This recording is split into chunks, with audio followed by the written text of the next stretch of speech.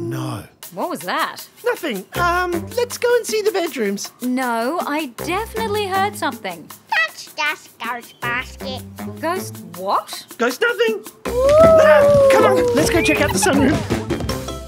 This is the sunroom, here's the room, and there's the sun. Look, I really think I heard something back there. You did. You didn't. See? Nothing.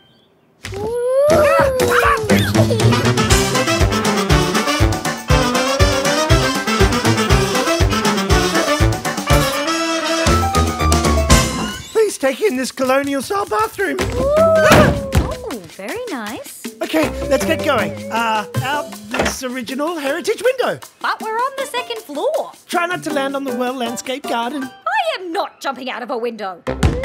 What keeps making that sound? Ghostbasket. Janet. Huh? Ghostbasket comes with the house. And I have to warn you, he doesn't like young people.